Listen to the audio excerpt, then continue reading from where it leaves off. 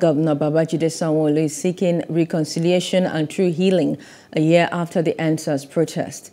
He has therefore invited youth for Solidarity Peace Walk, particularly known celebrities that led demonstrations for EndSARS victims. Governor Sanwo-Olu disclosed this on Tuesday during a live broadcast at Alausa Ikeja. He stated that Lagos currently faces the hard choice of restoring harmony or doing itself a great harm. He urged residents to join his administration in strengthening harmony and put the state on the path of peace following the EndSARS panel report.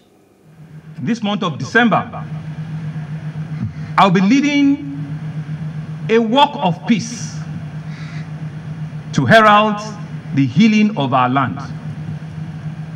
Let me therefore use this occasion to extend an open invitation to all of our youths, members of the diplomatic corps, civil society groups, students, gentlemen of the press, media, and other stakeholders to join me.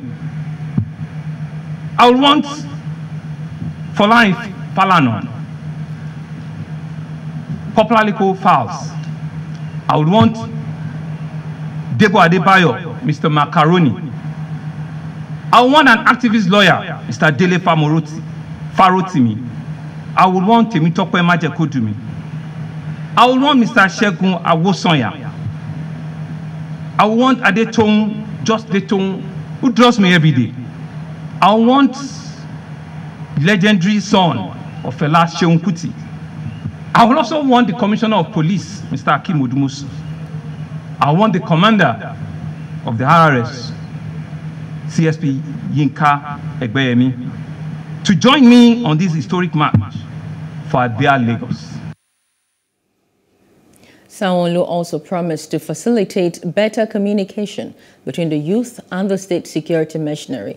This is to resolve issues before they become intractable. Hello, hope you enjoyed the news. Please do subscribe to our YouTube channel and don't forget to hit the notification button so you get notified about fresh news updates.